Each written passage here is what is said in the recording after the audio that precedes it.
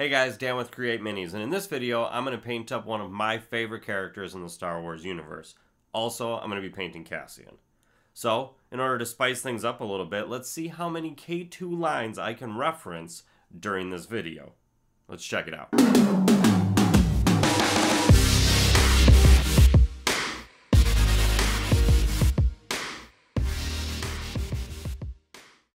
If you've been looking for a video to learn how to paint Cassian and K2 for Star Wars Legion, congratulations, you're being rescued, because that's exactly what I'm about to do.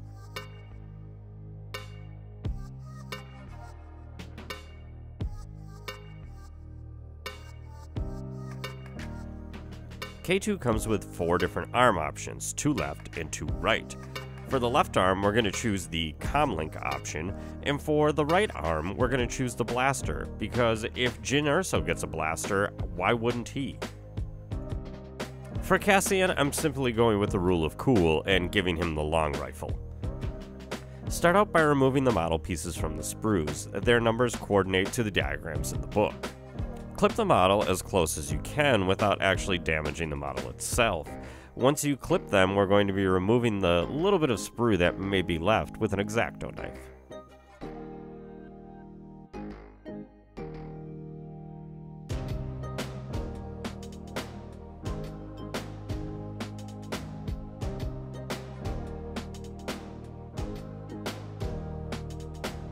Taking the blade edge, I carefully cut away the larger sections of sprue left on the feet. This area won't be seen, so if I cut into the model accidentally, it will be okay. For anything a little more finesse, I would use the back of the blade so as not to actually cut away any of the base material.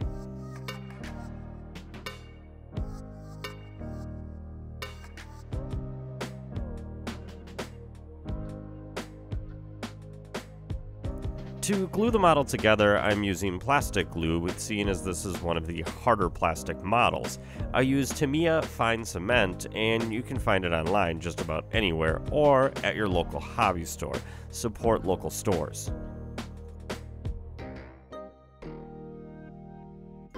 When fitting the arms, in order to get the right orientation, you can actually take the arm and twist it slightly, and you'll see it slides into place and becomes a little bit harder to rotate once it's seated in correctly. I recommend doing it this way, as FFG has done a nice job with these models, and it helps eliminate gaps and creates a tight fit. The same can be said about both arms, although this joint's a little bit harder, but the same concept applies.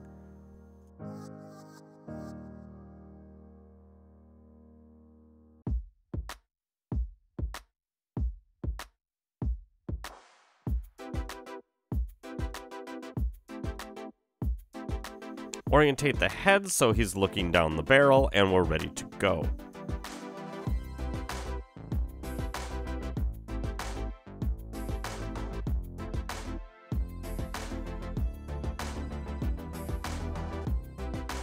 For Cassian, I glued the torso, but I'm going to dry fit the arms. What I'll do here is make sure they're in the correct spot, and then take the thin cement and paint it along the backside of the short arm.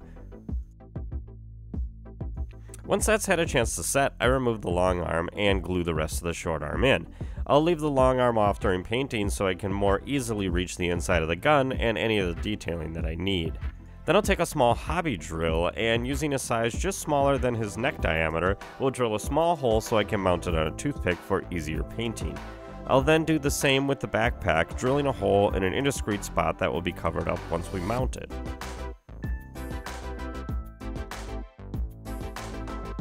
And now we're ready to prime. For primer, I use the Rust-Oleum Matte Black and Flat White. Black for K2 and white for all the rest. It's a cheap primer you can pick up at a hardware store, but it works great. It has great coverage and always puts a smooth finish in everything that I've tried. I tried a couple different primers, but found there was a 97.6% chance of failure, and I finally settled on this one as I've had a better result. To start out, I'm going to paint the undershirt, and I'm going to use chocolate brown.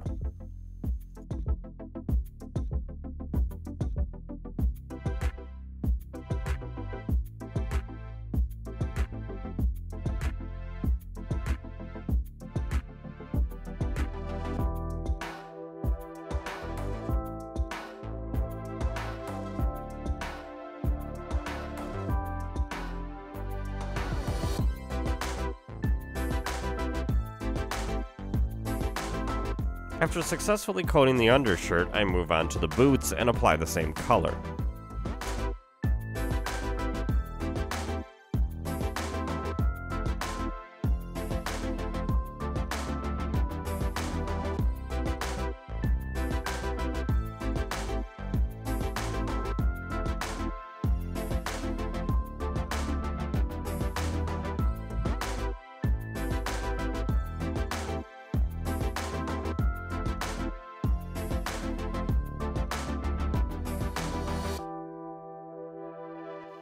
Next, for the fur lining around his hood, I swap over to a Rakarth Flesh.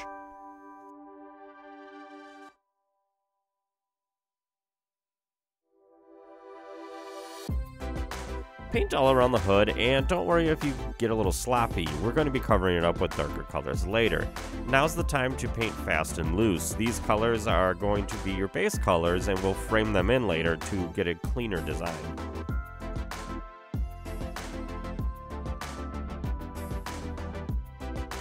Once the hood is painted, let's move on to the belt. Again, we're going to paint fast and loose here. You can try and make everything clean from the start, but I'm not very optimistic about our odds, so I'm going to just slap it on and I'll trim it up later with the blue color we add to the coat.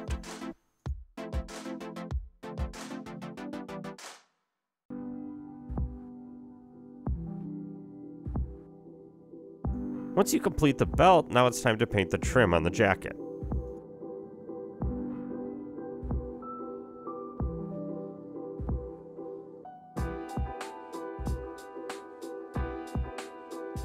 While doing this, don't forget about the second arm that you have on the side. For every step we do on the main model, you're going to want to repeat the process over on that model to save you time. Once the trim is done, you can use the same color on the gloves, as it has a similar pattern throughout.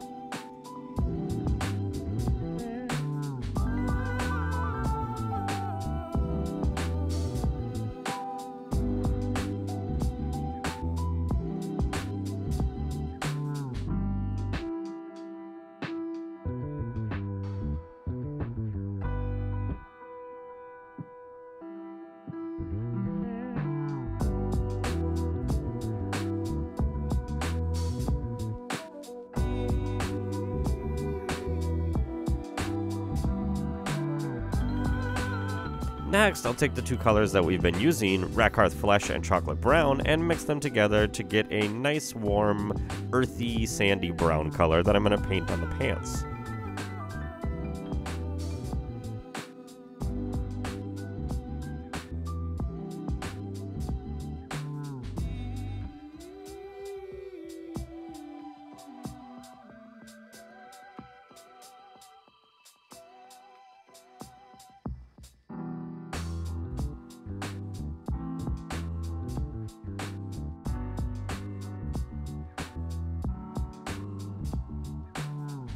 Next, with everything trimmed up, it's time to paint the jacket blue, and for this I used a combination of dark blue and white.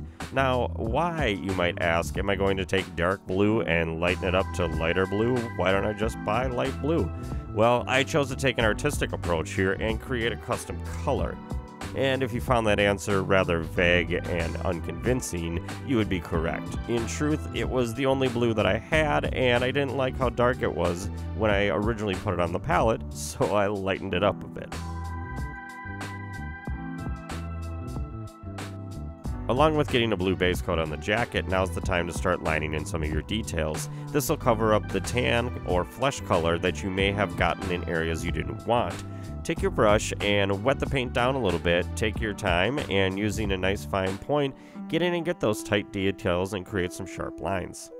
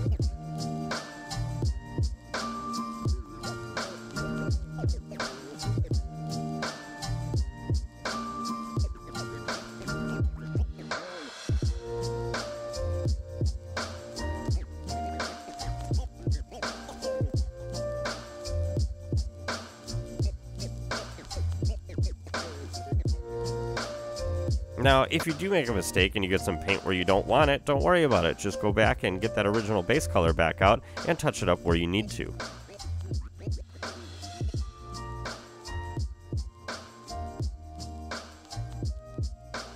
Cassian's tool belt is full of nifty gadgets, including these things, whatever they are. If you know what they are, drop me a comment below and let me know, because I still don't know what they are. But for this, I used refractive green from Vallejo, and I was just trying to pick something out that gave it a little bit more of a pop of color to break up the monotony of the tans and browns that I had been using.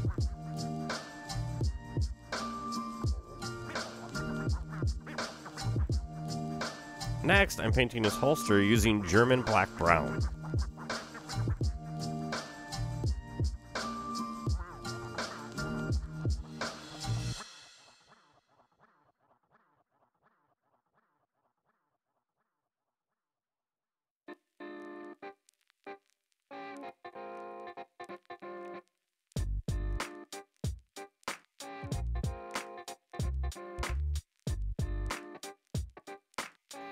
Don't forget to paint the strap under his leg here, and as you can see, I missed a little bit of detailing with the tan color I used earlier, so I'll go back and touch this up now. I could always go back and do it later, but the chances of me forgetting are high. Very high.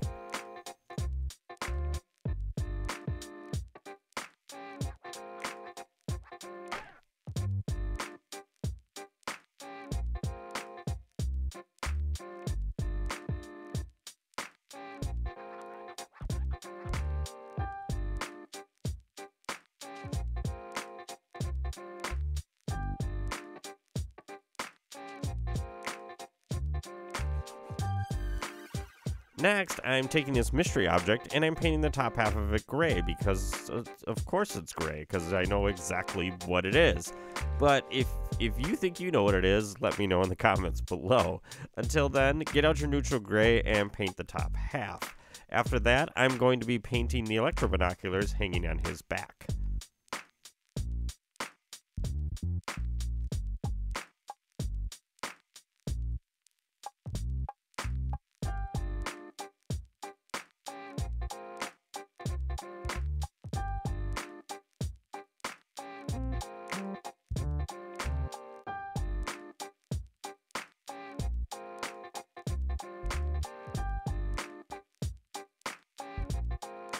Now on to his sniper rifle, and most importantly, what we want to do here is get adequate coverage on the inside where we can't see when we put the model back together.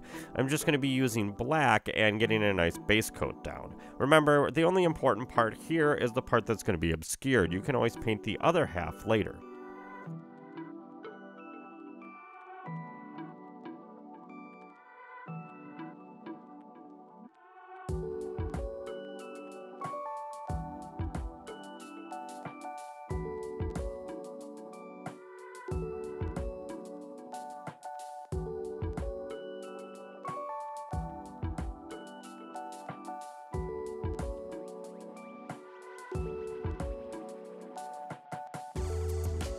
With the hard parts covered, I take a little bit of super glue and make a tiny dab on the end of each part and assemble the model.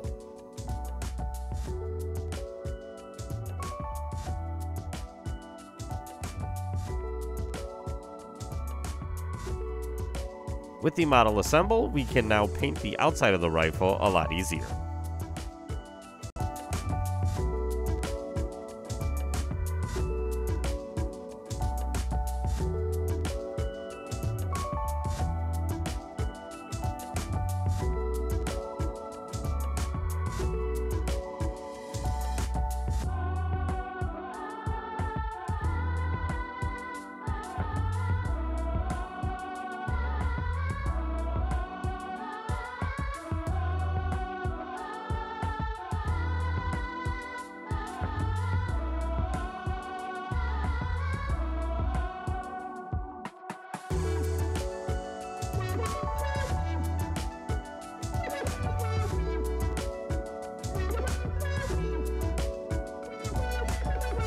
Now we're going to give the model a wash with Agrex Earthshade. We will start at the bottom, and we're going to end up coating the entire model. Now, you might say, but why? What about blue? Blue doesn't need to be washed in brown, and to that I say quiet, and there's a fresh one if you mouth off again. We're going to give this whole model a nice, dirty, dingy look as if he's seen some battle. Trust me, it'll look good in the end.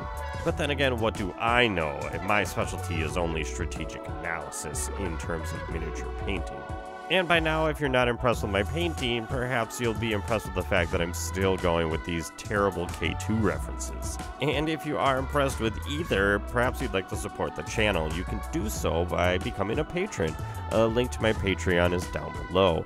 Patrons have access at the operative level to exclusives such as a PDF download of all of the paints that I used today, showing exactly where on the models I use them. I also have a private Discord channel where we can chat about anything Star Wars Legion, or anything else you fancy, interact with other members, and have some say on some future content.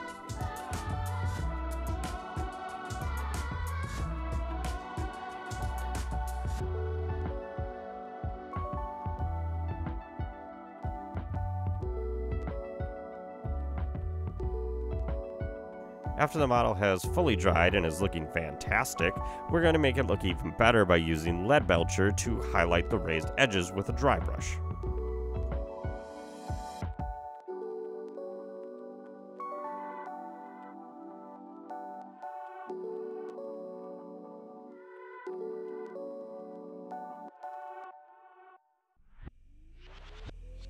So with the torso pretty much set, we're going to set it aside, and now we're moving on to the head. For the skin tone, we're going to start out with a contrast paint, Darkoath Flesh.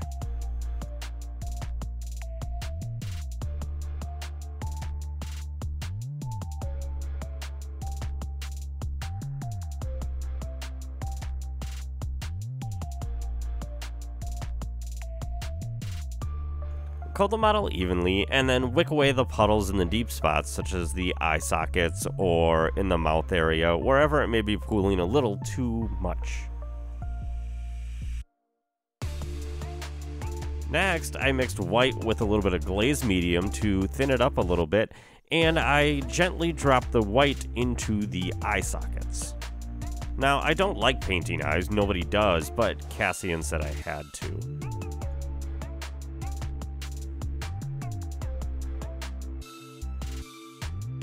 Next, ensuring the white has fully dried, I'll thin down some black paint and try to paint a pupil. I basically just touch as lightly as possible, and having the paint thin just enough to transfer but not immediately fill the eye socket is the key here. After looking at the face more, I wasn't necessarily as happy with the tone, so I used some basic flesh tone from Vallejo and dry brushed it quickly. Then I took chocolate brown and began to line in the hair. Here's where you want to be careful. You don't want the brown paint to pool onto your flesh toned area.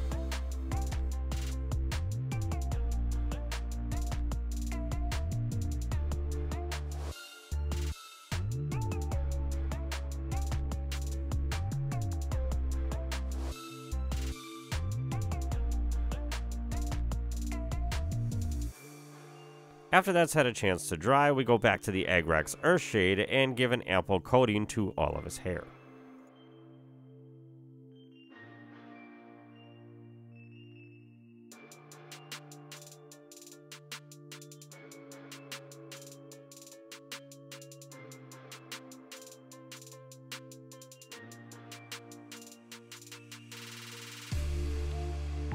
I still wasn't happy with the tone, so I used the basic flesh tone again, mixed with just a tint of white, and highlighted some of the raised areas such as the nose and the cheeks and a little bit of the mouth area. Now for his beard, you can try to paint it in or follow the little raised edges, but I think that's a bad idea, and so does Cassian. So I'm getting a dry brush here. Basically, I will take a little bit of German gray, and I'm going to remove as much of it as I possibly can from my brush, then lightly dry brush over his skin.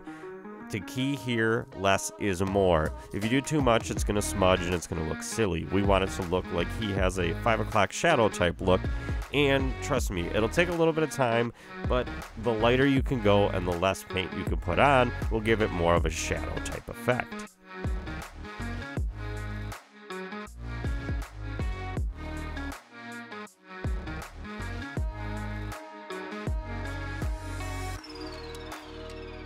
It's a fine process between going back and forth between the German gray and the flesh tone, touching up the areas you don't want to get gray with the flesh, and dry brushing some more. After you're happy, pencil in the mustache with a little bit more of a deeper color by putting a little more paint on the brush and making it darker.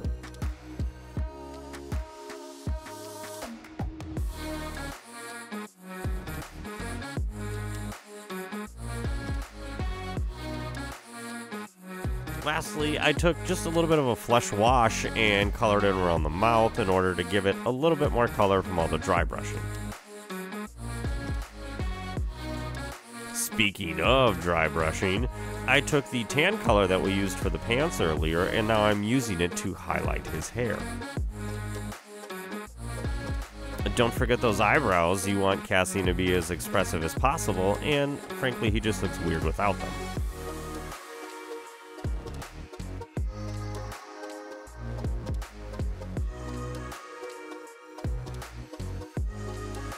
Once you're happy, glue the head on the body, and Cassian is almost complete.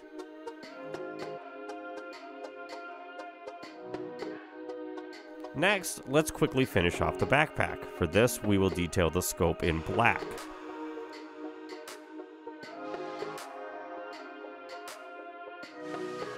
Then we're going to use German gray to paint this donut-looking thing on his backpack.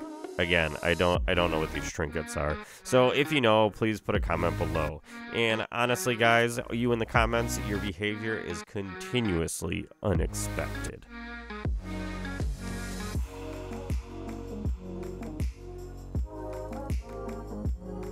And finally, for the base coat, let's slap some chocolate brown all over the backpack area. After that, we'll take the lead belcher and highlight with a dry brush all of the darker areas on the backpack, and then we will go back to the Agrex Earthshade and soak the brown areas in to give it some depth. Put it all together, and we've actually got a pretty nice quality tabletop Cassian model. And we've also reached the end of my K2 quotes, which I know you're probably happy about. It also doesn't sound so bad to me either. Okay, I'm done. Let's move on to K2. K2 we primed black, and we're going to start with German gray and give it a dry brush all over the entire model.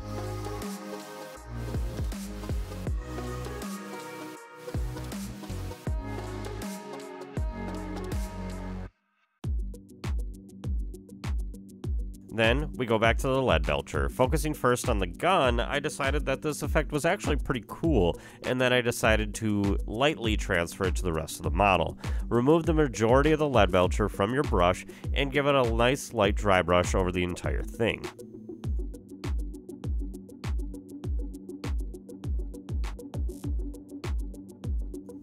After that, take some lead belcher onto a normal brush and dab it into the eyes. It'll give it a more bright metallic look.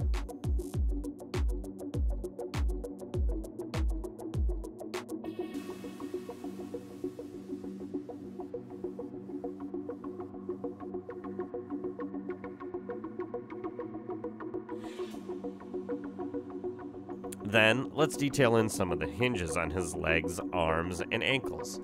To do this, paint the little center section with the lead belcher, focusing on the top more than the bottom. If you don't get paint all the way in there, that's okay. As long as you hit the top side, it'll give the effect we're looking for. Just try to minimize pushing the paint onto the black areas surrounding it.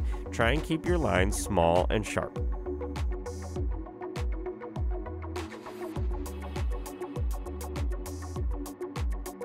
Then I decided to dry brush a little bit with it, using the edge of my brush on some of the cool little details on K2 himself. Some of the buttons and vents on his back and arms, and then I also took it so far as to detail some of the front of him. Any raised area that you want to highlight, it adds a little more depth to the model.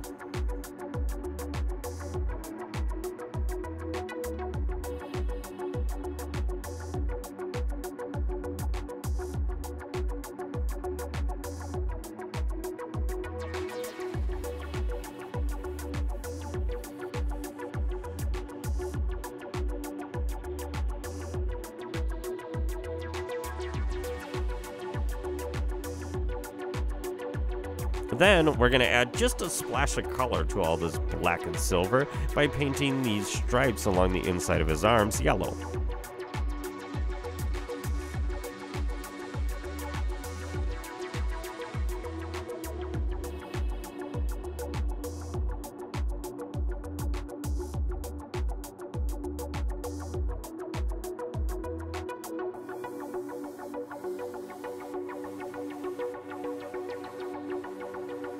Any areas where the yellow overran can be touched up with German gray without being too noticeable. And with that, we've got an awesome tabletop quality K2. Now, I like to add a little extra detail flair, and for this, I'm going to use some decals. I found these decals on Etsy, and they're little Imperial and Inferno logo symbols. What you do here is you take a sharp X-Acto knife and cut out the tiny decals that you want. They're printed onto an actual decal sheet and require a little bit of water to separate. So cut out the little decals and then add them to a little bit of water. I poured some water and rolled a little base here, but anything will do.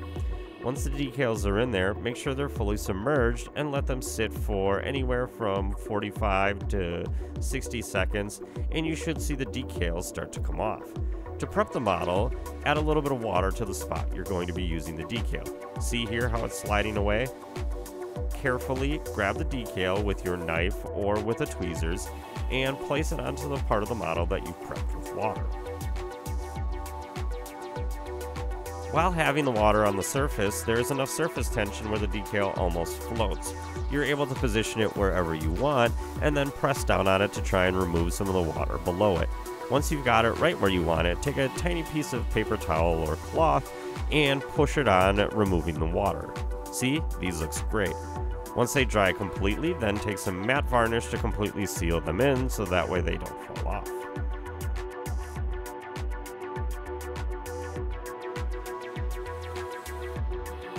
After the matte varnish has had time to dry, you can go back with the color. In this case, I used a mixture of black and German gray, and I detail around the edges to help obscure the clear edge of the decal that's not printed on a little bit easier.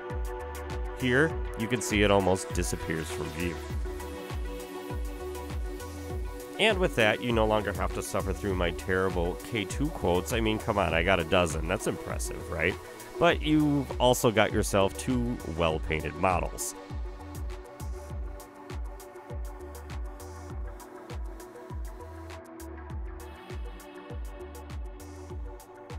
So there you have it, guys. I hope you enjoyed the video. If you want to see a different character painted, put a comment down below. Hit me a like, hit that subscribe button so that way you don't miss any future videos. And if you really like what I'm doing, throw me some support. I have a Patreon with my link down below. You can join my good friends Hal and Tim all the way from the Netherlands. I also started a Discord with the link available to any operative in my Patreon. Come talk about anything Star Wars Legion. Let's talk about painting, lists, different games you've played, whatever you want to. Come in, hit up the chat. We're all friends and family here. Until next time, keep on creating.